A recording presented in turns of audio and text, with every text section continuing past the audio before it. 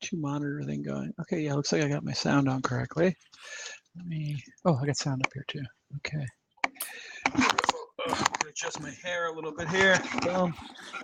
Got my headset running. Where's my coffee? Got my coffee over Perfect. here. Jason, welcome to Product on Live. Is this recorded or is this ephemeral? I've never used This Blab. is recorded. It's recorded, so this will be released and it will exist for all posterity. Exactly. It will be edited too. Okay. And some people, a few select people, will get to see it live as well. Oh, good. Awesome. So all these people are in the right-hand column. Got it. Yep. And then questions will come up on the left. I see. Yeah. Okay. And I've already taken a bunch of questions from the audience, so don't worry. Okay. I will be feeding them to you. So, first off, today is starting the big day. Hackathon the hackathon is today. Yeah, hackathon starts. And Launch 2016, the festival, Launch is a big part of your career, a big part of your legacy, I'd say. But tell us what can people expect in 2016? Okay, well, the hackathon that starts today is pretty epic. The one thing we learned about hackathons after the first couple we did, and this is probably the ninth maybe we've done. We actually did a couple of standalone ones for a while there. And what we learned over time in doing the hackathons was a lot of people showed up and annoyed people at the hackathons, like recruiters, business people, idea people, consultants, sales people selling APIs and cloud computing stuff. And we put the kibosh on all that. When you come to Launch Hackathon, you have to apply. When you apply, we ask you to put in your GitHub, your Dribbble, your Behance, if you're a designer, and your LinkedIn. And some people, you can imagine some developers were like, I don't have a LinkedIn. I keep my stuff private, whatever it is. So when people apply, if they don't have those things, you automatically get rejected. And so I'd say 1 out of 4 people get rejected now. In the beginning, it was like 2 or 3 out of 4 would get rejected. And then they would say, well, this is ridiculous. I've been developing for 30 years. How do I have to prove it? Why do I have to prove it? And then we explain to them the reason, because we only have builders at this. So in other words, I would not qualify to go to this, except for maybe my UX designs and my product stuff, which actually subsequently I've learned how to do. So I use InVision and I do Balsamic and other tools. But if you don't have that stuff, you can't come. And the reason is those people annoy people who are building stuff. And so this is really like, it's a little bit more like a startup weekend where you're trying to start up a company, but it's also a hackathon because we have developers actually building stuff. So we kind of made our own hybrid of a hackathon and a startup weekend. And I used it in order to get deal flow. So last year, the number one company was interviewed, and I invested $100,000 when they came out of the hackathon, and then I invited them to come to my incubator, and they said, oh, we have a friend over at Y Combinator. We're actually going to go to Y Combinator. They went to Y Combinator, and so I invested in the company that went to Y Combinator. 2 hackathons ago, the company that won WYSIWYG, which is now defunct, I invested $25K in them when they won, and then they went on to Y Combinator. So just to give you an idea of how good the companies are and how good this hackathon is, this is where Y Combinator gets graduates, which is a very hard, Y Combinator is a pretty elite program. I think they accept 1-2% of applications, but they actually seem to accept 100% of the winners of this. So now I put up 4 slots in my incubator, the Launch Incubator, which is a far better incubator than Y Combinator or anything else out there, like just magnitude better for a number of reasons. It doesn't have the history. Tell us about your incubator and how do you compete with YC? Yeah, we're not really in competition with YC, I'll be honest, because they accept so many companies, hundreds a year, over 100 per class. It's not a very intimate thing. It's a bit of a factory now, which is the big criticism of it. But I understand why they're doing it, right? You want to have, for Y Combinator's motivation is to not miss the next unicorn, right? They don't want to miss the next Dropbox, Airbnb, or Zenefits, which are the 3 big hits out of that program. And what's your motivation? Well, my motivation is I enjoy doing it. And yeah, I'm looking for my next Uber, but I've done so phenomenally well as an angel investor now that I'm not actually going for max wealth accumulation. I'm going actually and doing my incubator because I enjoy it. So it's really, everything I'm doing right now is max enjoyment for me. What do I love doing the most? And I had had to really think about that, because the first 4 investments I did, or 4 of the first 20 investments I did, Uber, Thumbtack, Wealthfront, and Raise have become unicorns that are just massively revenue generating companies. And so I'm kind of like post needing to make money from this, and I'm the only partner. So there is not like a group of 20 partners who need to make their bones in my incubator. So what I do is I just like to hang out with 7 companies every Wednesday or Thursday night and really work on trying to find that next Uber, that next Thumbtack. So it's really different, I think, motivation. I think Y Combinator is trying to, sort of dominate the industry and, have pick up, 7% of 300 companies. I'd be very happy if I could do maybe 4 or 5 classes a year, maybe 6 with 7 companies in each. And we had over 1,000 people who wanted to come to the last launch incubator, and we accepted 14, and we did 7 on Wednesday night. That's a great question. It turns out that 10 of the 14 companies came in through what I would call referrals, or through the VIP entrance, and 5 of them came in through the front door.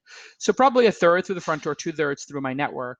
So it's much more elite. I would say we're kind of like graduate school.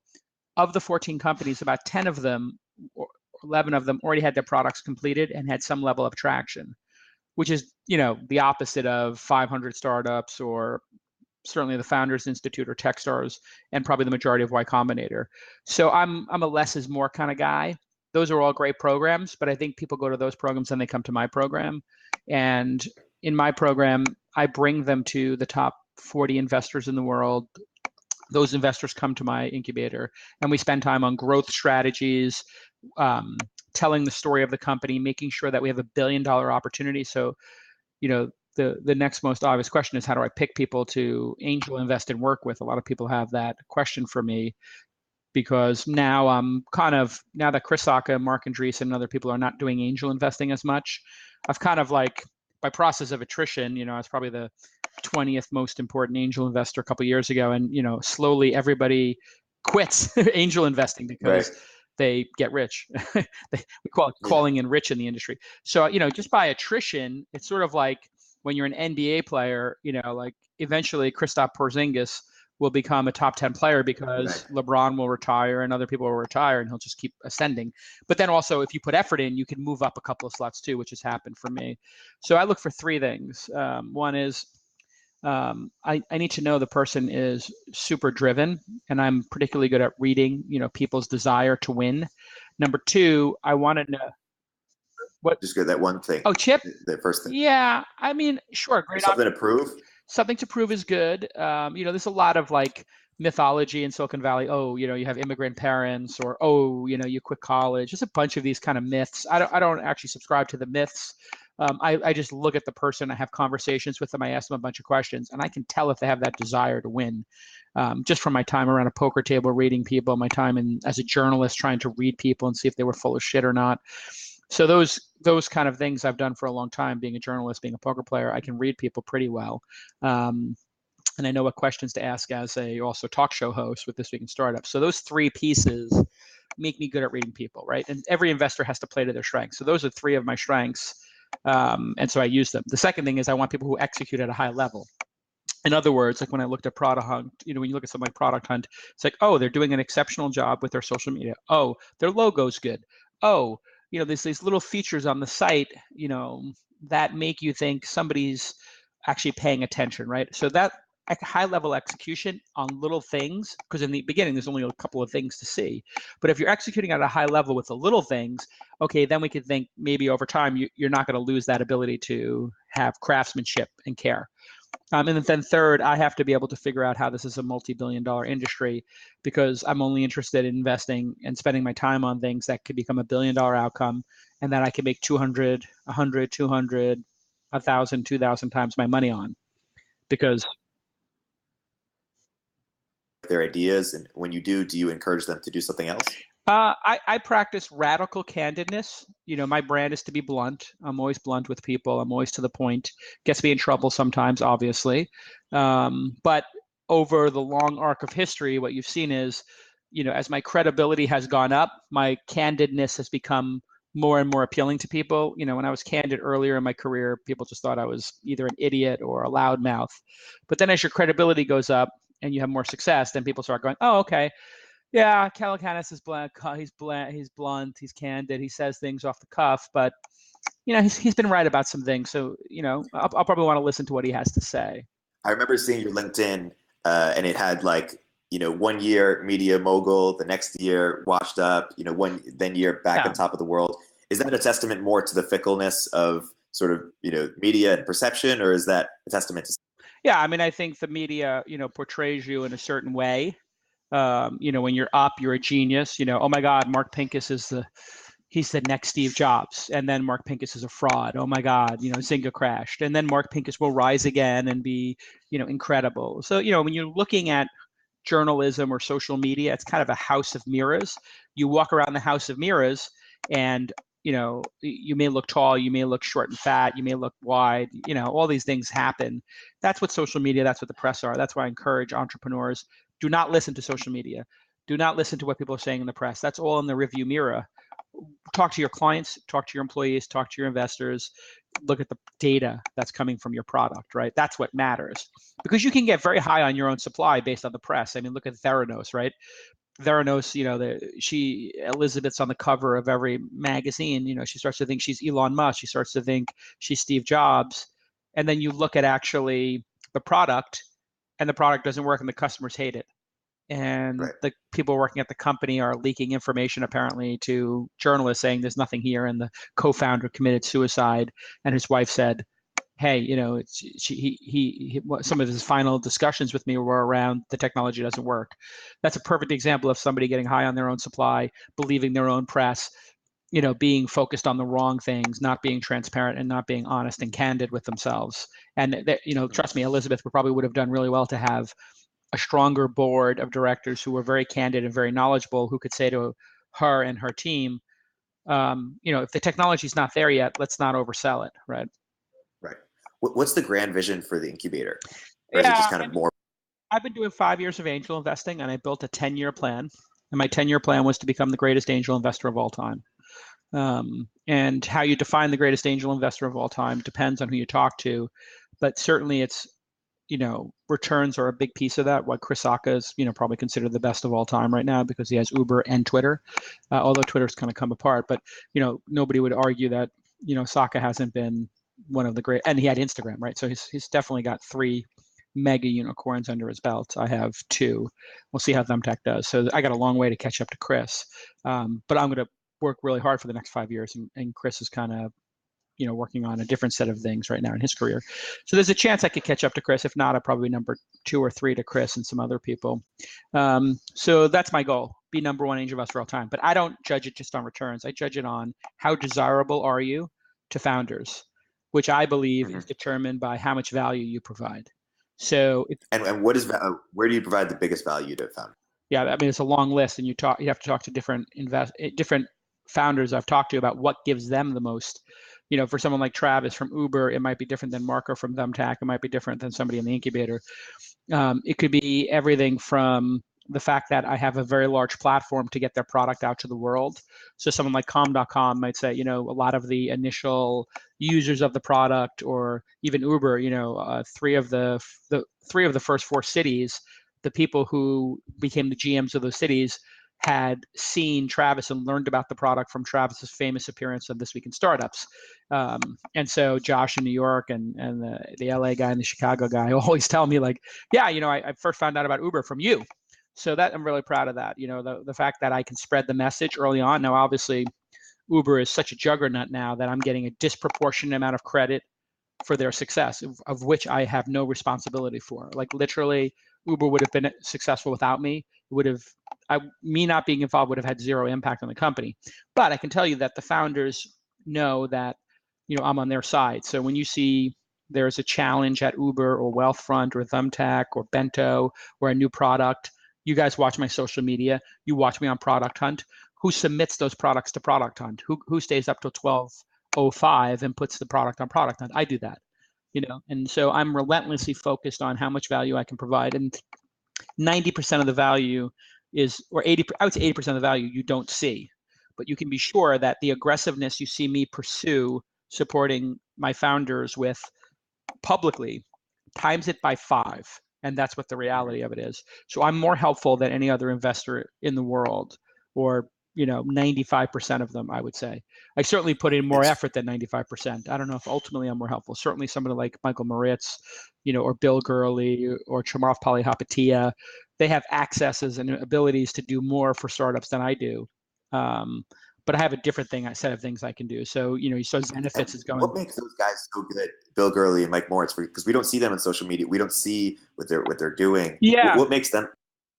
That's a good question. I think each investor has something different to offer, right? Like, so someone like Michael Moritz, from my knowledge of him, and obviously Sequoia invested in Inside, previously Mahalo, changed the name of the company. You can check out inside.com for the latest iteration. I brought him the idea, and when I emailed Michael, I emailed 3 people with my new idea: Mark Cuban, Michael Moritz, and John Doerr. Moritz was the first person to reply back. He replied back in under an hour. He called all 3 of my phone numbers, and he said, "When can you come in?" This is somebody who's a billionaire who has absolutely no need to invest in my company. It will not change his fate at all. But I really studied what Michael Moritz did, and he is a relentless, tireless supporter of his founders, and he is quick, and he makes smart decisions very quickly. And he is incredibly focused on giving good advice, and he's super positive. And I think that's important as an investor. Bill Gurley has one of the greatest analytical minds in the industry. He is a student of history. He reads everything, and he talks to people who are very smart, and he asks a lot of questions, and he's got big ears, and he listens to them. And so when I'm trying to analyze a situation, there's probably nobody better than Bill Gurley to run it through. And then Chamath Palihapitiya is passionate, connected, and he is a risk taker. So if you want to have a partner who wants to go big and push chips into the middle and go aggressive and come over the top, that's Chamath. And he's also another one of these, brilliant growth guys who's focused on what matters. Roloff Botha is up there as well in my mind. Cyan Bannister, who we've done a lot of angel investing together. There's so many. Chris Sacca, obviously, and his new guy, Matt Mazzio, not new anymore, but Matt's running the fund for him essentially. And I feel, anybody who I send to Matt Mazzio, Chamath, Cyan, they come back to me and tell me what an amazing meeting it is. So for me, I track and I ask my founders after I send somebody to the firm, did the top person meet with them? Did the top person give them 30 minutes? Did they give 45 minutes? Did they give them an hour? What was their impression of it? And I keep track, and then I remove people from my list of people I forward to. So there's a top investor or 2 that I don't send people to anymore because I haven't gotten good reports back from my founders. And I say, you know what? Right. If you want, I'll introduce you to that person. I know they're famous. I know everybody loves them, but other people in my portfolio have not had a good experience when they went over there to that firm. Do you want to start with these other 5 or 6 and then see how it goes? And of course they say, they say, yeah, sure, Jason, whatever you say. So you want to be known as the best angel investor? I don't want to be known as. I want to be the greatest you want to be all time. I don't give a shit what people. What else? If it is not apparent yet, I do not give a shit what anybody thinks. Yeah. Like I care about what I accomplish. I care about what the teams I'm on accomplish. I am about winning performance. I am not about what people think. Now that people see me do shows and they see me do the launch festival, all of that is designed to be a platform to help startups succeed. So Launch Festival has 15,000 people coming. What you don't see, or you actually see, but other people don't see, is that every single portfolio company of mine has a presence there. They have that presence for free in general. Sometimes they pick up hard costs if it's a big company. So like if you see an Uber there, or if you saw a Yammer previously, or other companies there with hosting a dinner, I'm not paying for the dinner. They might pick up the hard costs of dinner. But this Angel Summit, which I'm doing, is a new thing we're doing the day before festival. On March 1st, we're doing an Angel Summit. I asked 25 of my angel friends to show up and talk for 12 minutes each. And then I have 15 of my portfolio companies have demo pit tables in the room where they're talking. And then at the dinner, 20 of my portfolio companies at the angel dinner have tables. I've invited I think I have RSVPs from 150 investors who are coming to that dinner. 150 are coming to the dinner. And then there's 25 speaking. And then there's probably another 50 coming to the actual seminar that day, which is a small, intimate 200-person gathering. It's $1,000 to go to that, which is a reasonable ticket price. all of my people are coming for free. All of my people have those 35 tables for free. So I am stacking the deck and giving them an unfair competitive advantage versus other companies. That's what I do for my companies. I give them an unfair competitive advantage. I created the whole Angel Summit as a way for my companies to bond with the most important angel investors in the world. If anybody else wants to tack onto it and learn, sure. I'm kind of like Switzerland in that regard. I'll let anybody come. I'm not trying to hurt other companies or hurt other, Right. I'm not in competition with anybody. All I am is trying to be relentlessly supportive of my founders and give them an unfair advantage in the marketplace. And I'm better than that than anybody.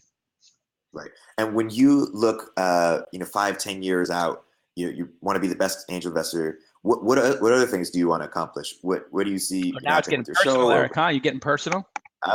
Getting personal. Well, when I think about what I like personally, I really enjoy personally being a broadcaster. It's something for me that's very special. I like having great conversations with people. I like looking in the camera and talking to the audience. So you probably have seen me doing these CNBC hits the last couple of months. I am going to increase my presence on TV in 2016 to a very large extent. And the CNBC start was just, kind of, my little training camp. But you can expect to see me on TV a lot more in 2016. And perhaps, radio and, a bigger platforms carrying the same message. Yeah, I did thisweekin.com, which was. Would you do that again, or is that actually not? People are doing it now, obviously. There's a lot of people doing it now, and it's I found I wrote a blog post about it, which was right at the time and could be wrong now. But essentially what I found was all the great podcasters only wanted to have people represent them for advertising. They didn't want other people having ownership in it. So Kevin Pollak, myself, Leo Laporte, Adam Curry, Adam Carolla, everybody who was in it to be independent. They don't want to be put in a group. So this podcast one now that does like ad representation and some of the back end. Leo obviously had a bunch of people, but then Leo's network constricted a little bit, and people like Tom Merritt went off and did their own thing, which is an example of why I think it's really hard. Like Tom Merritt doesn't need Leo Laporte.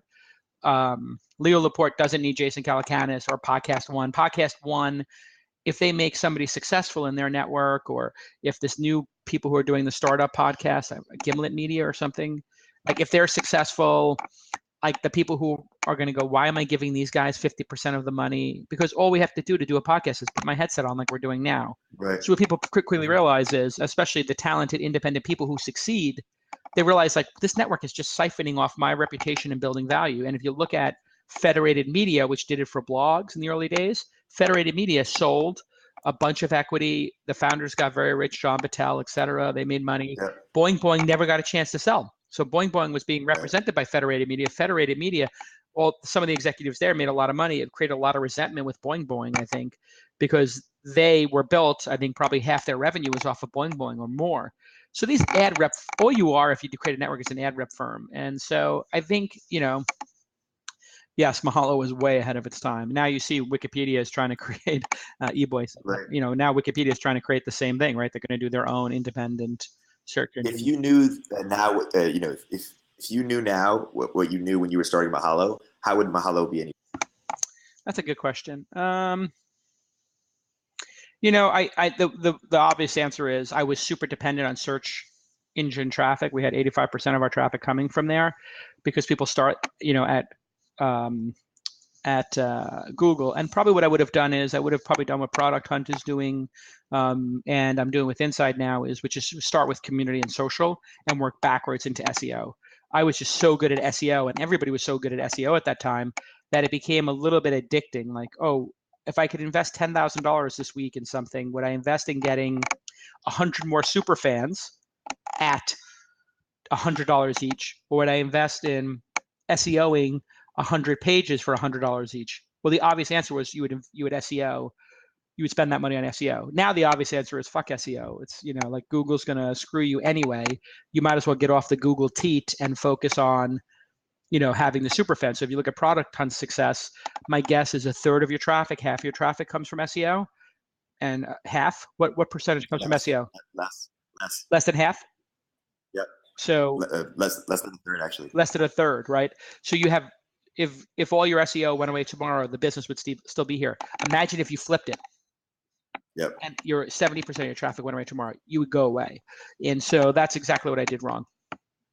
Yeah, that makes a lot of sense. But at that time, before, Google had lied to all of us. It's a different time. Google just lied through their teeth. Matt Cutts sat in a room and lied to me. Other executives lied to me. They said, we're partners. They said, we want to see you grow. You're making AdSense. We're in it together. Come over for a partnership lunch. Come over to this partnership stuff.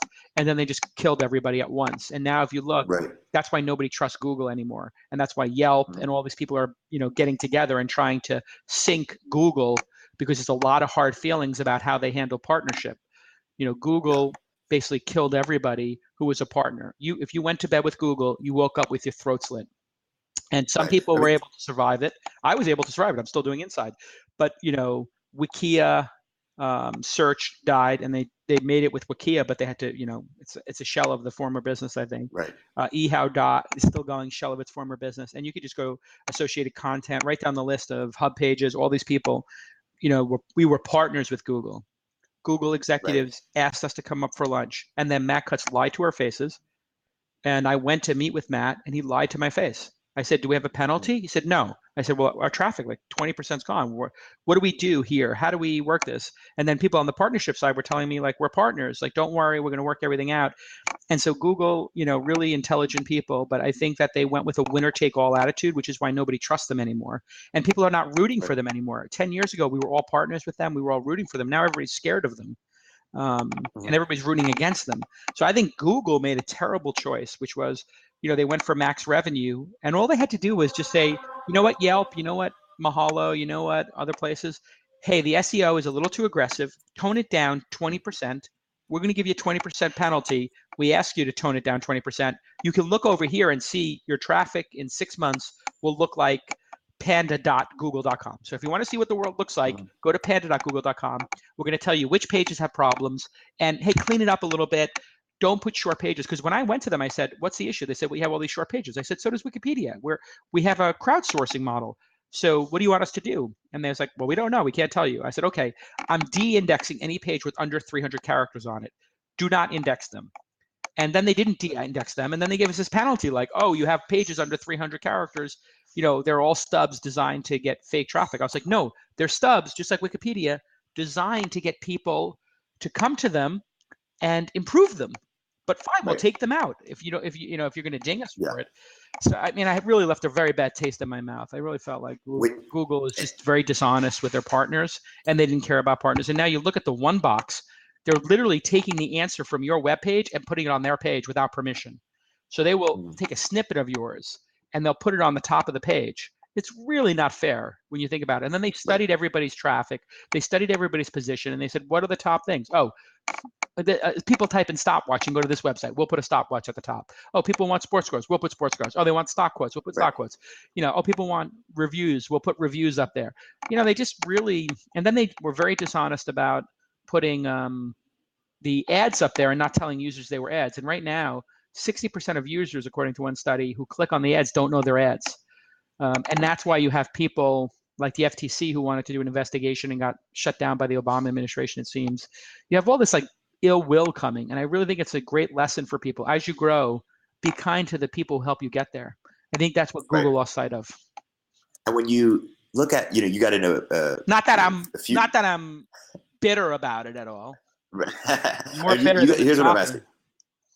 That's what I'm asking. You had a feud with Matt Cutts. He's a liar. He lied to me. Let me ask. You had a feud with Mike Arrington, years ago. Yeah, he's what I'm curious about is as you get older and as years go by, do you soften, or does it make you angrier when you think about how big it could have been? No, I mean, listen. Every time, I've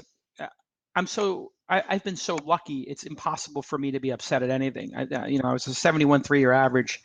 In high school, I went to Fordham. I went to school at night.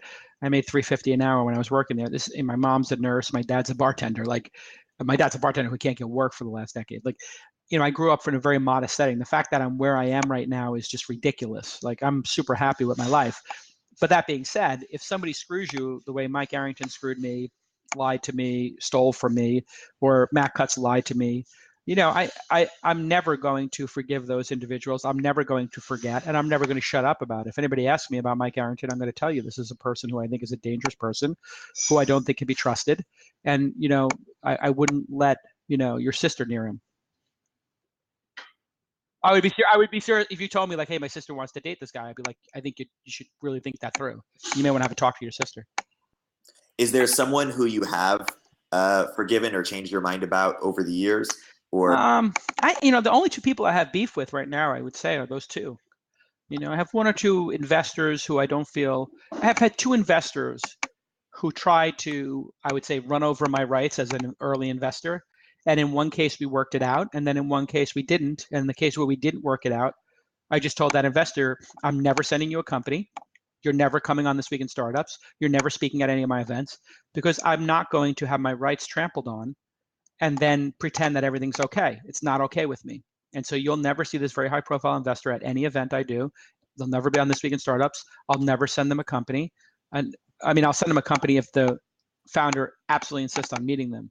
But I will tell the person who I'm sending over there, this person I don't trust for these reasons. So, like I believe that whatever your reputation is, you have to own it.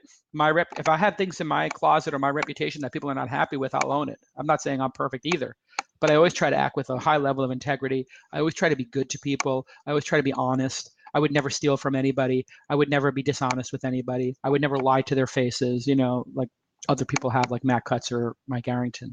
Like you cannot trust I don't think you can trust those two individuals. And and this third individual, I wouldn't say publicly, but I will say it privately. So even in that case, I'm like, I'm not going to start a fight about a private matter. I'm not going to start a public fight. Right. And obviously, your founders love you. There's a lot of great things. They want to work with you. Is there something that you've heard commentary from them or from other people that said, hey, maybe I should change this or tone this down, and then you went and did that? Or actually, no, that's actually a strength of mine, and I'm going to keep it going? I think, sometimes I had a little bit sharp elbows in my writing where, if you become a good writer, what you're really doing is telling the truth in a very crystal clear kind of way. And sometimes the truth can be very painful to people, and you can say things in a way that's hurtful. And so I think in my writing, I now very much consider what I'm saying and saying, am I hurting somebody unnecessarily, right? Like, in order to make my point, do I have to take people out? I'm not interested in taking people out. I'm interested in taking out ideas, right? So if I think Facebook's idea of how they want to deploy free internet in India is tone deaf, which I do. I'm writing a piece on this right now. Or if I think Theranos is a fraud and that, or could be a fraud, and that the way they're treating the press is ridiculous, I try to not make it Elizabeth at Theranos is a fraud. What I say is, if a company was not a fraud, here is how they would respond. If a company was a fraud, here is how I think they respond. I think Theranos's public behavior would lean any reasonable person to think that there is fraud going on here or dishonesty going on here. I think, if you look at Zenefit's behavior post-crisis, I think anybody would look at it and say there's ownership, transparency, admitting of, the problems, and, trying to reconcile those, right? So if you look at those two cases, one group of people is denying there's any problem. One group of people is not having any transparency. The other one is having radical transparency and making radical changes in the business. And to me, in my earlier days, I really didn't give a fuck, because nobody was really reading what I was saying. And then what happens is, after you get a platform, it becomes more difficult to be brutally honest, because I'll be brutally honest, and then I have 5 of my friends call me and go, Jason, you're wrong, or Jason, you just hurt this person, and I'm like, oh. So this is one of the great techniques. If you ever have somebody who's an outsider who's particularly brutal and effective with their sword, just bring them in the tent. Right. So that's what I do. If I have anybody who's a hater, I'm like, oh yeah, hey, why don't we have coffee? Right. So I had one group, the Gender Avengers, who are a pretty cool group that tries to make sure that there's gender balance on panels. And like Right. they went to one of my websites and one event, they were like, oh, there's only 27% women. And I'm like, you're just looking at one email of like announcements of speakers. Like go to the website, Right. and on the website there's 38. And they're like, well, we need to see you above 40. I was like, why don't you come by for coffee? Why don't you meet with my team? So I had the woman by. She's delightful. I invited her to come to the dinner party as my guest. I give her a free $3,000 ticket. And I just like, come inside the tent. Let's talk about it. And it's now a much more reasonable and productive. So I use that technique. So bring them in the tent. You bring the haters in the tent, Mm-hmm. or you just bang. You can go to war with them, or bang, you can mute them. All of those are effective techniques. Kowtowing to them and being scared and being like, oh my God, microaggressions. Jason is a racist, a bigot, or he's, showing microaggressions towards people because of reality and safe spaces. Like, no, I know I'm a good person. I know it's in my heart. Like, just because you say I'm a clueless white male, because I said, like, these weird people, like mentally ill in some cases, like admittedly suffering from mental illness and drug abuse people on Twitter who dated a Nazi, like literally a person who dated a Nazi with a SWAT sticker on his chest, who's abuses drugs and is admitting to her mental illness, which I have great sympathy for her if she's disturbed and has these issues in her life. I have great sympathy for you. But don't sit there and say that I'm a bigot, because I believe that anybody can go on the internet right now, go on lynda.com and Treehouse, Udacity, and learn a skill and make their life better. That's also known as the fucking American dream. Right. Is the world gone completely fucking nuts? And so I just like told that person, like, go pound salt, go make me a ham sandwich. Like, I'm doing so much good in the world, and you're sitting here throwing stones at me. Like, you know how many female founders I've invested in? And I didn't invest in them out of some tokenism. I invested in them because I take a meeting with any female founder who emails me if they have finished their product. I don't do that with all men. Underrepresented minorities. I decided for myself, because of a conversation with Freda Kapoor, like, if I want to help the diversity issue, the way I can do that most effectively is by having diversity at my events, providing 14,000 of 15,000 tickets for free, which means anybody can come to the event, not like other events that charge $3,000. And if somebody emails me and they're not represented well in our industry, I take the meeting and I give them candid feedback on how they're going to be perceived and how to improve their product. To me, that's a mitzvah. That's one of the good things you can do with your platform in life, right? Yeah. Speaking of platforms, if you asked me 3 years ago, who's most likely to invent Product Hut, I wouldn't have said, this guy, Ryan Hoover. I would have looked at your career and your platform, and I would have said, Jason, I wish I did. I wish I did. Yeah, great platform. But you can't do everything in life. There's too many things to do. You can't do everything. But Inside has gone through an iteration recently. You're focused on the email right now. When you think about, it's doing so well, I'm really happy. And I have a question for you, because I'm a big fan of interviewing as well, a big fan of events and conferences. And when I think about careers to emulate, you seem to have this fascinating diversity. But here's my question: do you lose something when you focus on a bunch of different things? I know they all feed each other. Yeah, of course. I mean, you have to have focus. I tell this to entrepreneurs. It's a little bit hypocritical, obviously, because I do a lot of different things. But I've decided I'm not going to do my own startups anymore. Inside's the last one. So right now I've got to get Inside over the finish line, return capital to my investors. And so I'm dedicated to doing that this year and next. But I was kind of dealt a bad hand with that Google Panda update, which was kind of rough. But I don't think I feel sorry for myself. Then I did, a news app, and, it became clear after 2 years of doing it, when Circa went out and Pulse went out and every news app died, that it's not working. Like, people don't want a news app. It's pretty clear. But what I did see was we had 180,000 emails, and when we sent emails, there were 20,000 of those people who really engaged with them. And so I just took the top 20,000. I've now put them on a list. I got rid of the other 160, and now I got these 20,000 emails, and we're sending them 2 emails a day with the news curated, which is exactly what we're doing in the app. And I got rid of all the developers, got rid of all of that overhead. And now I'm focused solely on writing those 2 emails. You know what it takes to write those 2 emails? One person. What?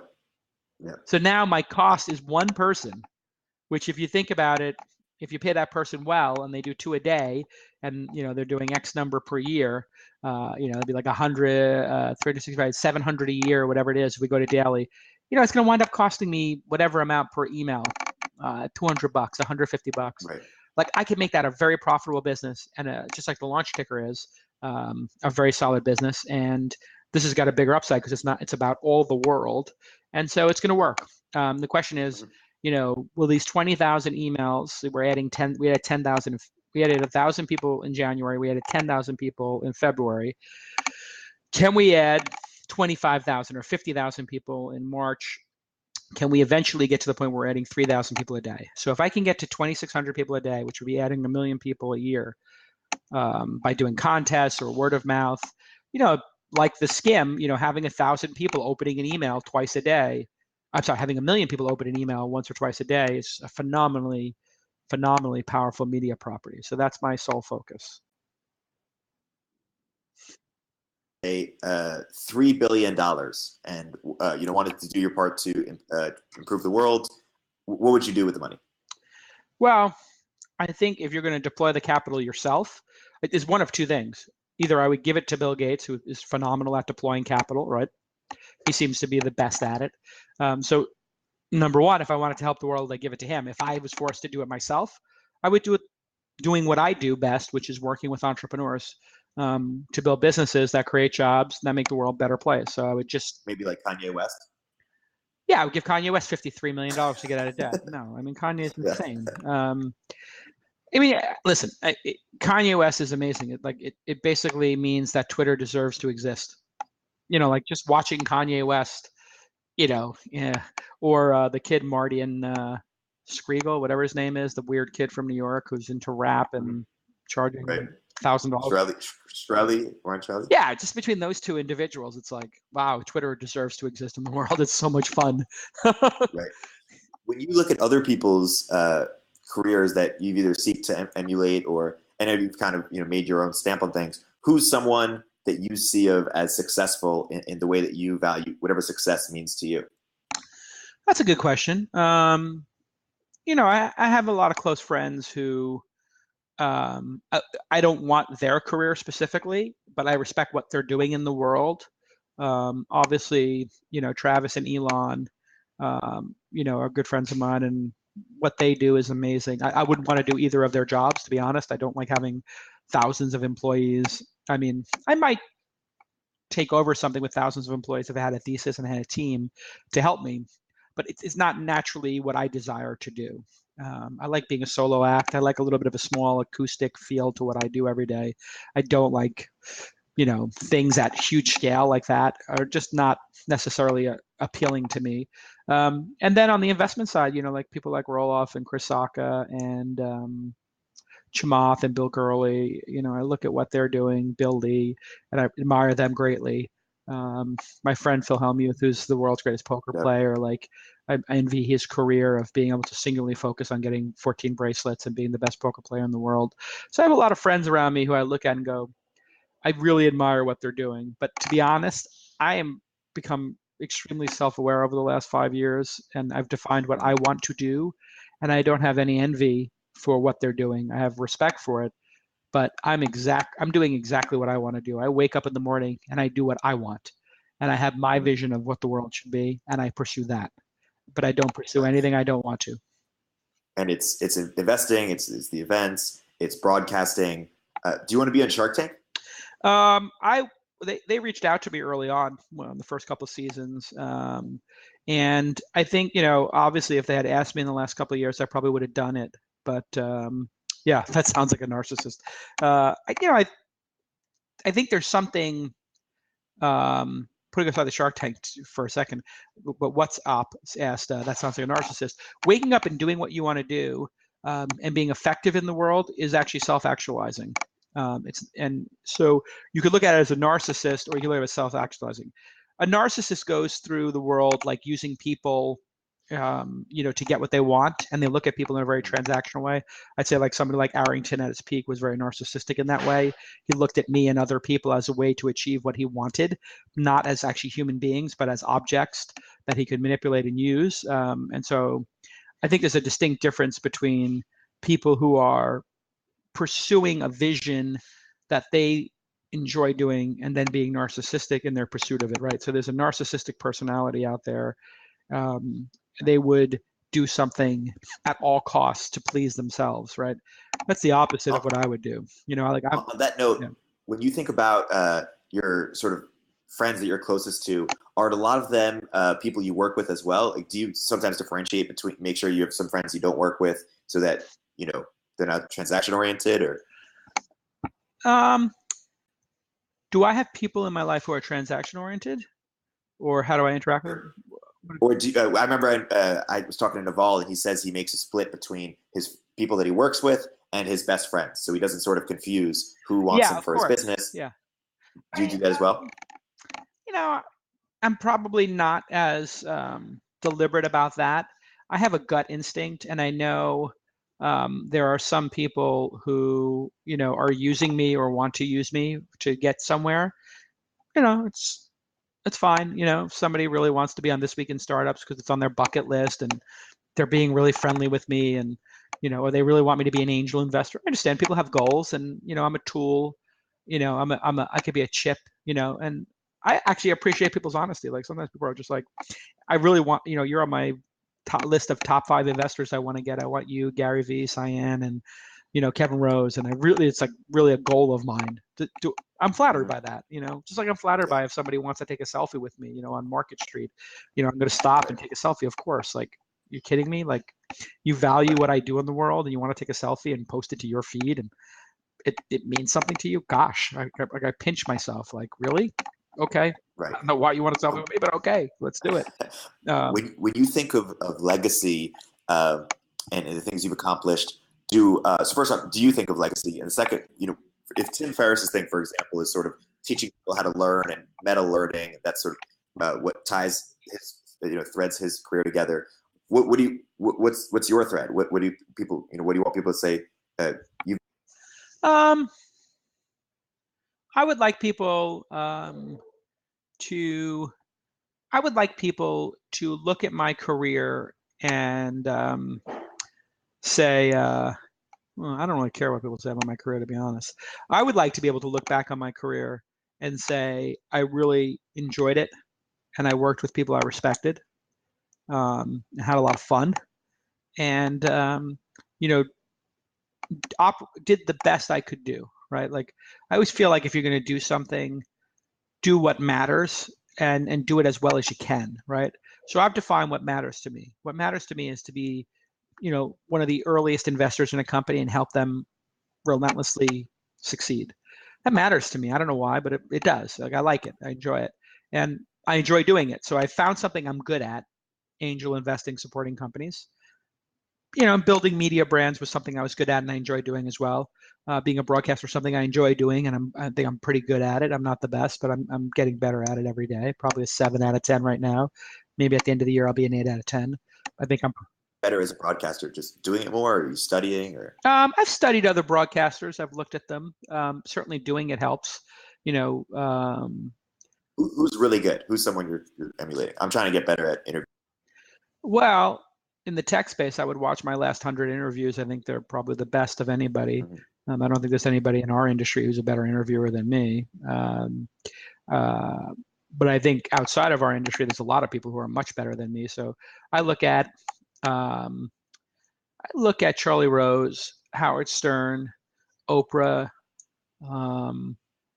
and some of the early 60 Minutes work was really very well done by the 60 Minutes work from the 60s and 70s. There's a lot of people who are just really good in that roster. Interviewing the Shah of Iran and interviewing people, Jimmy Carter, people that really mattered and were doing stuff in the world, and they were really, like, I don't want to say in your face, but they challenged them. And if you watch Frost Nixon, Frost was obviously really good. Gore Vidal was obviously really good at what he did. It's a different type of thing, but yeah, I've studied all those folks. And then tell me, as someone who's done like 500, is it 600 yet? 600, yeah, over 600. Yeah. 600. I remember the 500th episode was incredible. 200 a week. We never take a break. Yeah, 600 plus. Yeah.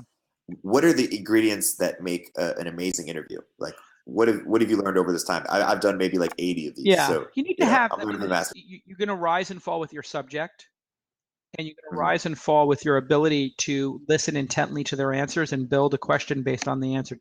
So when Yeah. I don't have a list of questions, I am in the moment and I listen and just think deeply about the answer that the subject's giving, and then I form my question while I'm staring in their eyes and thinking about their answer.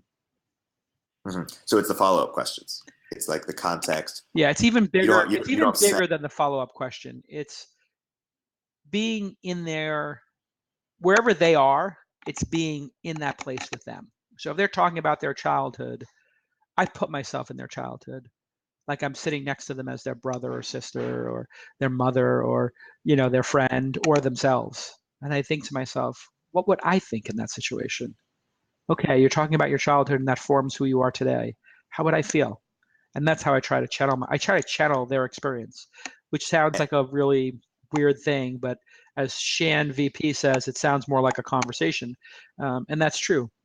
It's not just a list of questions. And if you were interviewing yourself, what would you ask yourself or talk to yourself? I think you did a pretty good job today, actually. You Thank got you. really into why I do what I do and what motivates me, and what's important to me. I think if you can get through, if you do that, you can get through what's important to people. Um, it's pretty powerful. It's pretty powerful Mhm. stuff. And as you think about sort of your career advancing and sort of passing the torch, so to speak, as work with founders that are younger and younger, are you And older super and older. excited? I invest in Yeah, 40-year-olds too. that's true. That's true. Absolutely. Are you super excited about Silicon Valley? Are you a techno utopian or techno optimist? Are you Yeah, for sure. I'm an static? optimist. I mean, there are a ton of there are a ton of technologies out there that in our lifetime will make all the change we've seen look simplistic. And that's one of the great things about this moment in time is that it's probably like the second inning.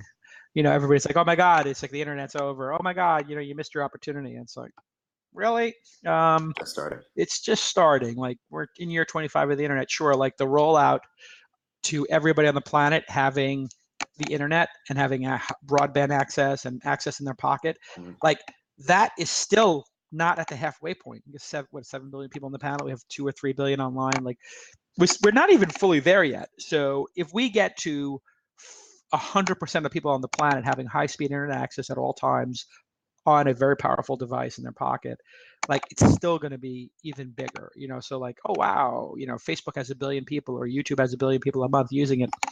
To me, I look at that and go, 20% of the way there, 15% of the way there, like they're still going to grow 6 or 7x. So as incredible as it is that Gangnam Style has been seen by over 1 billion people, it's like it's not 7 billion. Right. And And, that's not even that's not even taking into account, there's a lot of other technologies like robotics, and genomics, and stuff like that is just artificial intelligence just starting to scratch the surface of that. right now, knowing what you know about the world, and what would you start a startup in which space? Like, what would you do? I would start a startup if I was going to start a startup. So what would I do? Maybe robotics. I mean, I know this Boston Dynamic thing just came out, but I'm basing it not on that. I'm basing it on a startup in my incubator class that's launching on Wednesday, March 2nd at the festival. That does it's a robotic coffee robot, and so it's a robot barista basically. And when you see it on Wednesday, it's going to blow your mind. It's literally my next Uber. If this investment works, it could be as big as Uber. And I don't say that lightly. I think it's going to be my number 2 investment behind Uber, and it's a very tiny company right now, so I'm super excited about it. What's something that you used to fervently believe that you now see as misguided? Something you really changed your mind on, either in your personal life or professional life, or just broadly about a trend or something? If you work hard, I think I used to think that everybody could work hard and, was made for a startup. I think everybody has that potential inside of them. I still believe that part of it, but I don't believe everybody can get up and go do it. Right? There's some things that are limiting people. So while I believe everybody has the potential to do a startup, I'm a little more realistic now that a lot of people don't have the fortitude to do it, because I've seen enough people who deluded themselves into thinking they could do it and then actually got up to do it and fell flat on their faces or gave up very quickly. So I think that, and I actually thought that, you know, um, I I still believe that everybody has this like unlimited, uncapped potential, but I do think that people's parents sabotage them and put things in their head that make them very weak and entitled. Um, and people don't know how strong they are. They don't know how effective they are. So I'm constantly dealing with people on a very personal basis, and I see I'll make a bet on somebody, and then I'm just disappointed that they don't put the effort in, or that I misread them. It doesn't happen often, but it happens 1 out of 10 times, 2 out of 10 times, that I just think, wow, this person did not have the resolve that a person should have. So I think a lot of people are just raised to be very entitled these days and very weak and soft. And there's a level of, I don't know, like this woman from Yelp, who's like, oh my God, I have an entry level job and I can't even afford to have my own apartment. It's like, who the fuck has their own apartment when they got their first job and it's entry level? Like, okay, you don't have it. You're an English major, so you chose to have the worst degree possible after philosophy, and then you expect you should be able to live in your own apartment. Like, are you out of your mind? There's people with law degrees who have roommates. Go get a goddamn roommate. Oh, and you're complaining about the bitterness of the free coconut water, and you're complaining about your 40-minute commute. Do you realize there's people commuting an hour and a half each way, and they have 3 kids, and they're making the same salary as you, and they live in, 5 people in the same size apartment you have? Like, please, like, just somebody just, I mean, whoever this person's parents are needs to like really sit them down and be like, you're complaining that you're eating ramen and you're eating rice, and it's like, there are people starving in the world. There are people who do not have a 1-bedroom apartment to themselves, or do not have 40-minute commutes. Like, it's just pathetic. And then everybody's like, oh my God, this person symbolizes everything wrong in America. And it's like, no, this person symbolizes somebody who's super entitled, who doesn't have a lot of skills, and who wants the world handed to them on a silver platter. And maybe this says something about, the ridiculous state of real estate in San Francisco as well. This does not say anything about Yelp or Jeremy or, et cetera. Like, sometimes people have entry-level jobs because they want to, they're the second income in a family, right? They're not the primary income. So this idea that every job in the world has to support you living like this posh lifestyle, that's just unrealistic. Like, if you're just an English major and the best you can do is be a customer support rep, well, then be the goddamn best support rep you can be. And if you think you deserve more money, why don't you ask if you can work overtime? Or why don't you get a job working as a waitress or as a video editor at night, or anything, or an Uber driver or a Lyft driver? Like, this person could have driven Lyft for 5 hours on the weekend, and instead of working 40 hours a week, they could have, oh my God, worked 45 hours a week, and for 5 hours in Lyft made 20, 25 bucks an hour with their car that they already own or whatever, or borrow a friend's car, and then they would be in the black. They wouldn't be in the red. So like, forgive me, like, I just, that's the thing I don't have time for right now. It's just a sense of entitlement. And like, by the way, if all you are is an English major, go on to Treehouse, go on to Lynda, go on to Udacity, take a nano course, spend $200, which you can get by going and working for 10 hours if you don't have the money. Work for 10 hours as an on-demand employee at Bento, Lyft, Instacart, any of these places, and improve yourself. You obviously don't have enough skill to get by in the world. When any other person a normal person who was not where they want to be at life would say, how do I improve myself so I'm more valuable so I can get a better job? This job sucks. I made $350 an hour fixing laser printers. I was like, you know what? This sucks having toner all over my fucking hands. And Right. I'm cutting my fingers up getting inside these goddamn laser printers and replacing the rollers. This is mind numbing. And you know what I did? I got the Novell networking books from my friend who took the course. I photocopied them illegally. I studied them. Right. I took the tests. I went to my boss and said, I took the tests, not officially, but I took them myself and I passed them. Can I do this? I'll do it. If you just give me like a 10% raise, I'll do it. And that's still going to be 50% less than you're paying the other guys. And they were like, oh yeah? Oh, you want it that bad, do you, son? Okay. All right. Well, I Right. tell you what, we won't give you a raise, but we'll let you do it. And then if you do well for 6 months, we'll give you the raise. I was like, you got it. And then I started doing consulting on the side for my friend for, $25 an hour. And I got there. Yep. Pathetic. So you can do it. Pathetic. Right. So I want to be sensitive to your time. I have a last question, and I want to let you plug launch. Do you have a hard stop at 10, or do you have like 3 more minutes? You can go. Do your thing. Cool. You stirred the pot. Yeah. So I'm going to name a few people, a few very successful people, and I want you to tell me a sentence of something you appreciate about them or about their intelligence that most people don't know about or don't give them credit for. There's sort of a nuanced point on them. So first is Reid Hoffman. Oh, Reid Hoffman is funny. I think he's like I don't know that. Most people don't know that. Yeah, I enjoy my conversations with him. He's a real debater like me. Mm-hmm. I think he comes across, he carries himself very professionally. Obviously He's got a multi-billion-dollar company. He's, runs a venture firm, all this stuff. But I think in private, I've spent some time with him privately, having drinks, at conferences and stuff like that. I find he's very funny and engaging as a conversationalist. I really appreciate that. How about Peter Thiel? Peter Thiel, he's a quirky dude. So I think quirky is what I would say. Like he is quixotic. I mean, I know that was Reid Hoffman's Twitter handle for quixotic, but Peter Thiel is a pretty quixotic, non-linear kind of thinker. Like yeah. That's what I'll say about Peter Thiel. I love both those individuals. Like you told me, if you told me dinner party tonight with those two, like I'm going to clear my deck and go to dinner with both of those folks. How about Travis? What do people not know about Travis? Yeah, I think what people don't know about Travis is, people paint him as this real warrior, and he is. He's tough. Like he's a samurai. He's going to get out there. I think only Travis could have built Uber. I think Uber doesn't exist as a company without Travis, because you got to remember they had to fight for their life in probably half the cities they went to because everybody was against them. So he is a samurai, but I think when he takes off the armor, I think he's very sensitive and very empathetic, and he cares very deeply about people.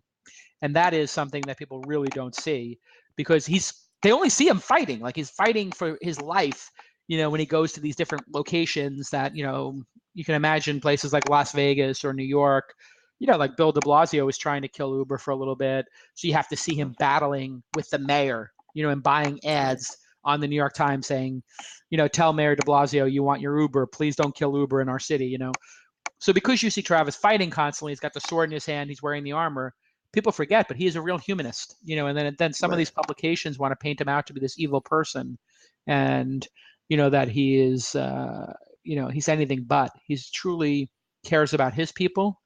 He cares about his drivers. He cares about his passengers, and he cares about people just on a very deep level. He's a very, very sensitive person and very empathic. Like he thinks about things. The problem is he just happened to pick a business where there's a lot of regulation, there's a lot of uncertainty, there's a lot of competitiveness. So, people they only see the fight. They only see him fighting. It's sort of like you might have somebody who, Muhammad Ali was an intellectual, right? Even though he was a boxer, and a brawler. You might have somebody like Ronda Rousey, who, looked like a murderer, but then you see like she's actually very sensitive, right? With her recent round of interviews. So sometimes those people who are very tough also are very intellectual and very sensitive and very empathetic and have great high levels of empathy for people. And that's the case with Travis. How about Sheryl Sandberg? I don't, I don't have a very deep relationship with Sheryl. I had a very deep relationship with Dave Goldberg, her late husband who died this year, who, I played poker with every other week for closer to a decade. And, that's been devastating for, obviously her and her family, but also for everybody in the poker group. It's, it's definitely something that's changed my life thinking about Dave. And Dave was just one of those exceptional individuals that, everybody at the poker table and everybody else in his life, but I can speak for those of us around the poker table, we would look at him and say, my God, he's such a great dad. My God, he's such a great CEO. My God, he's such a great investor in companies. My God, he's such a great human being. He's such a good friend. And so it's really a tragic loss. And, you know, every day I try to be just a little more Goldie-like in my approach, which is, this deep caring for other people. And, he lived with a joie de vivre that I've rarely seen. He was always bounding into the poker table after putting his kids to bed with a great bottle of wine and a huge smile, and wanted to talk to you about your life, what was in the news.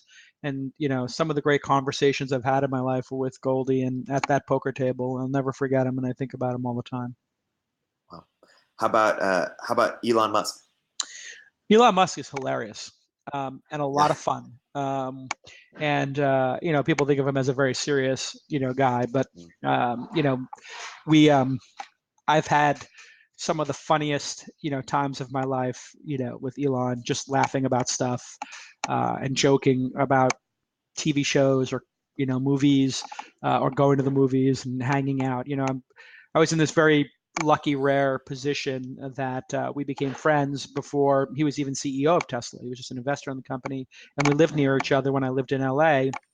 And we go to the movies, and hang out.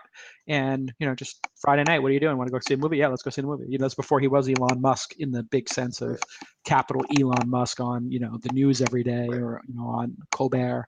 And he is just funny. He is super funny. He's hilarious, actually, and he's the hardest working person I've ever met. I've actually told him, like, you got to stop working this hard, dude. Any Elon stories that particularly come to mind? Oh my God, there's 100. I'm telling none of them. We've had a good time. We've had a lot of fun. But we're personal friends, right? So that's one of the nice things when you have these personal relationships. Like, I'm never going to talk about my personal relationships with people. Like, I like to. There's some things that now that he's a big major celebrity and public persona, and like I'm a micro celebrity, and probably after an announcement later today, people will start to look at me as a major celebrity.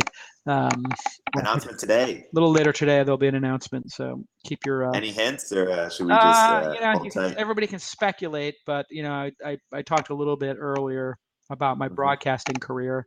Okay. And so there'll be an announcement in a couple hours about my broadcasting career that I think will probably freak some people out, and other people will be having high fives and setting their DVRs. So that's exciting. And one of the things I'm excited. One of the most exciting things for me in the last couple of years will be announced later today. Wow, we'll stay tuned for that. How about do you know Sam Altman or Paul Graham? I know Sam. Paul Graham, I don't know. I mean, he's come to the Launch Festival. I respect Paul a heck of a lot. I think people dog him a little bit about his blog posts. I think he's an intellectual. There's a lot to add. I think people making him out to be a classist or a sexist are just weird haters. I think he's actually a great guy. And I think he's done so much good for so many people. His co-founder is a woman.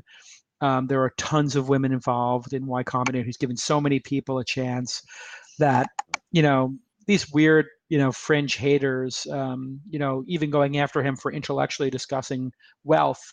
I appreciate people like Paul Graham who will go out there and say, hey, like, he's rich, right? Obviously, he's worked very hard. He deserves what he has, in my mind. But the fact that he'll go out there and say, hey, let's talk about wealth. Let's talk about people being rich. Let's talk about equality. And people attack you for it, like, then nobody's going to talk about the important issues. So I really appreciate him for that. And in terms of Sam Altman and I have almost exactly the same career trajectory for the last couple of years. We both were Sequoia CEOs. Both of our companies did, let's say, trailed the returns in the portfolio. It's a generous way to say it, right? Like, I haven't succeeded with Inside, and Looped, he didn't have a huge success. But we both were in the Scouts program, and he did Stripe, and I did Uber and Thumbtack. So I outpaced him by a magnitude, but he was a close second. He was a gigantic winner in that. Right. So we were not gigantic winners in our companies. We were gigantic winners as angel investors, and now we're running the number one and the number two incubators in the Bay Area. And I think he's clearly number one right now because they have a history, and Paul's done such a great job. But my incubator will surpass them in terms of. And what's he really good at, Sam himself? You with your platform and as as personality, Sam's what's brilliant. Sam really good at? He's brilliant. He's driven. He's aggressive. Actually, he's probably more sharp elbowed than I am. Wow. He's an aggressive dude. He may seem like he's a very gentle guy, but he's got an edge to him. We've mixed it up. Sam and I have mixed it up, and he's got sharp elbows, and he wants to win. So he's the perfect person to run Y Combinator. I think Y Combinator will have an incredible run under Sam Altman for the next 10 years. He's brilliant, hardworking, and competitive. And what people don't realize about him is that last part. I think people know he's brilliant, right? But he is wildly competitive. You can see it. Like you can see in his Twitters, like he mixes it up with people in a not a dissimilar fashion to me, just probably with a lot more IQ points than I have. But I appreciate him. And listen, we're going to be marginally competitive. I'm going to go out there and say my incubator program's better. I think it is better in terms of the program, but I think he's Harvard right now, right? So I have to. But in terms of returns, my investments have greater returns than than his, and my investments have greater returns than all the Y Combinator companies, right? Because I have Uber and they don't. What about Chris Sacca? Is an incredibly loyal and generous friend. He is incredibly generous. The things he's done for me, just up there in generosity. Same with Elon Musk and Mark Cuban. Like those three guys, so loyal and have been so generous to me with time, with things I won't mention on air, but they've done things for me that are just awesome. Chamath, another person who has been wildly supportive of my career, and we have become very, very close friends, especially since Goldie passed this year. I feel like I got a lot closer to Chamath. I feel like we both, because Goldie and Chamath were best friends. Right. Chamath and myself were very good friends. Goldie and I were very good friends. Now with Goldie dying tragically, unexpectedly, I feel like my relationship with Chamath has gotten a lot deeper because we've had to look, it's kind of like, what do we want to get out of these last couple of decades? Because you could be gone in an instant. And, people look at like, oh my God, these people are so successful. Oh my God, they've generated wealth. They've generated power. It's all very heady stuff, right? People become very rich. Right. They become millionaires. They become billionaires, centimillionaires. They have private jets. They have big houses. They're on television. All this stuff is very heady stuff. But, you can lose a friend on a treadmill unexpectedly, and none of it all matters. And so that's really, I think for me, there's been like 2 points in my life where I look at as the before and after, outside of my family. So, keep my family life private, but just in terms of things professionally or in the world. And one is 9/11 and one is when Goldie died. How I looked at the world after 9/11 just radically shifted because I was in Manhattan, a New Yorker. My brother's a fireman. All his friends died. And when I saw 9/11 and I saw all those people die, it just changed something in me and how I looked at the world. I didn't look at the world and I didn't look at myself as the world, New York, America, just humanity in the same way. It's kind of like, it was the end of the innocence for me. And then when Goldie died, it just gave me an appreciation for how lucky I am and, how lucky I am to have these friendships, and that I need to cherish the friendships. I need to cherish that time together with my friends. And I've just basically gone 10x on how good can I be to people?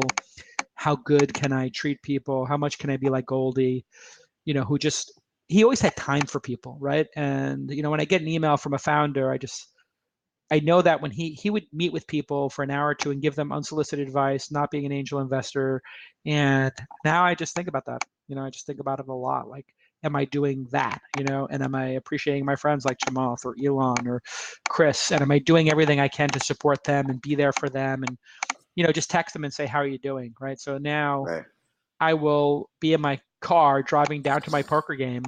I think about Goldie, and then I'll just go down the list of, the favorites in my phone. I'll just call people and say, "How you doing?" This is just relationship maintenance call.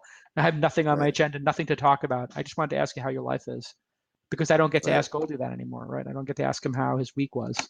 Right. So yeah. When you have friends who strike gold, and you have a bunch of them, with the private jets, with everything, do they say finally I've made it, or does time have is does it do they say I've never needed that be happy in the first place, or what happens? Um, it depends on the person. I've seen people who make a lot of money become so ultra competitive and want to make more. I've seen people who make money check out, and I've seen people do everything in between. I think, for me, I made a little bit of money selling Weblogs Inc. I made some money in between on some investments, and um, I have basically never really cared about money other than to not be scared of where food and shelter were going to come from. Because when I was a kid growing up, we were always scared about those issues. Like, we lived paycheck to paycheck. My parents were always in debt, and there was always fighting and tension around the issue of money. And so the fact that I don't have the fighting and tension around the issue of money in my life, to me, is a great success. And I really don't care about it. Doesn't really, I mean, those private jets are fucking cool. Like, it's the coolest thing on the planet. But I don't have a private jet. I probably wouldn't buy one. And I don't, the fact that I can go on vacation on a jet to another country or an island somewhere or a beach, once you get to the beach, it's the same beach. You're on the same beach. I'm on the same beach. Mark Cuban's on the same beach. Bill Gates goes to the same beach. It's the same beach, same hamburger, same ice cream sundae, same set of cards, same rules for the poker game. Might somebody might put truffles on theirs. Somebody might get there on a better plane. Somebody Yeah. might have a more expensive swimsuit. Somebody might be playing poker for a larger amount of money. It's still the same game. It's still the same fun. The hamburger tastes the same whether you're a billionaire or not. The beach, it's the same water whether you're a billionaire or not. So I think it's overrated, to be honest. I think really your Right. time and the joy in your life from doing things that you love is what matters, right? So if I had, a zero taken off my net worth or two, I'd be doing the same thing I'm doing. And instead of investing money, I would just be begging people for advisor shares, which is what I did in the beginning. I was like, hey, can I get Right. some advisor shares? I'll be an advisor to your company, help you out Yeah. that way. uh, Prediction time. If you Prediction. had to make a bet, 5 years from now, who is a founder, who's a founder and who's an investor that's going to emerge into the top, echelon of the best founders and investors, who comes? Whew. Um, Top entrepreneurs. I think Marco from Thumbtack um, is going to really break out. Um, I think Adam from Wealthfront's going to really break out. I think George from Raise.com is really going to break out. Those are pretty hardworking, spectacular. How about ones who are outside your portfolio who maybe even haven't even started their companies yet? Oh, the unknowns. I don't know the Yeah. unknowns yet. They have to Yeah. apply to the incubator. Let's get going. Let's Yeah. do some work. In terms of investors, um, I think you see a lot of people like Paige Craig starting syndicates on AngelList, and I think if you look at that next crop of syndicates who are coming up, I think you're going to see a lot of people be very successful there. After Gil Pacina and I kind of like sort of figured out the platform, now people are going to look at what we did, study it, and do it better. So I'm watching those people, and I see they're doing some things better than I do them. And so I think you'll see. I would watch those AngelList syndicates, the next generation. Do you think there's a role for things like AlphaWorks, or does AngelList just take over the whole crowdfunding? I actually don't Uh, even know what AlphaWorks is. What's AlphaWorks? Oh, so AlphaWorks basically, if Product Hunt wanted to set aside $300,000 for our community to invest in, we could use AlphaWorks for people to have small symbolic chunks of the company. Yeah, that idea has been around forever. I mean, eBay wanted to give sellers equity, and Amazon wanted to give people equity. So that's always been around. Um, where you like want to reward people. I think the Title III stuff, is that what it's called? From Yep. the new SEC rules. I think that stuff Mm-hmm. had potential, but I don't think it's actually going to happen now. So because all of the top people are going to be I think all the top people are going to get their deals done on AngelList or with angel investors or with other syndicates, Funders Club and other places like that. And I think what's going to happen is all the weak companies that can't raise from accredited investors, because there's so much money there, Right. they're all going to go to those like platforms like there was one doing the Elio car or something. And I just thought it was like, wow, all these bizarre car companies that are destined to fail. I mean, I don't see that to be a mean, Right. but car companies are pretty hard. Probably 1 in 1,000 will make it, or 1 in 500 will make it.